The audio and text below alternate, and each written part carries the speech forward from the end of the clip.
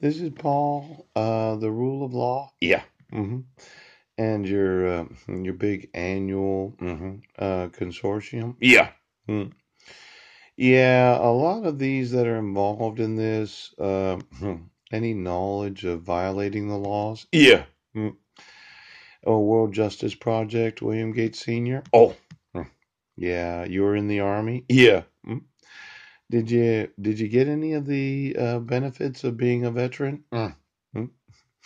Got one of those new zero down payments? Did you use your GI Bill? Oh. Now, I'm gonna want my sons, and I'm gonna want volunteers. Yeah, and I'm gonna want certain obligations. Yeah, I think it's funny when children can tell the truth. Yeah, and their parents can't. Now, biological parent, adoptive parent, yeah, a foster parent, a step parent, a custodian of a legal ward, yeah, in loco parentis over an individual, yeah, or actively seeking legal custody or adoption of such an individual, yeah. Now, status as a parent, right, refers to the status of an individual who, with respect to an individual who is under the age of 18 or who is 18 or older, but is incapable of self-care because of physical or mental disability. Yeah. Hmm? Now, Department of Defense. Yes. Uh-huh. Uh-huh. Do you require a certain age to be, to volunteer? Yeah. Mm. What age is that? 17, 18 years old? Yeah. Can you volunteer when you're 13? Yeah. 11? Ouch. 9. Military.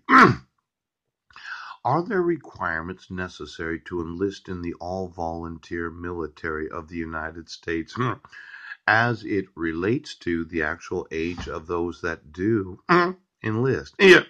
Do they have to have parents, or they can be the result of genetic experimentation? Do they have to have their own genetics, or can they just eat the genetics of a billionaire?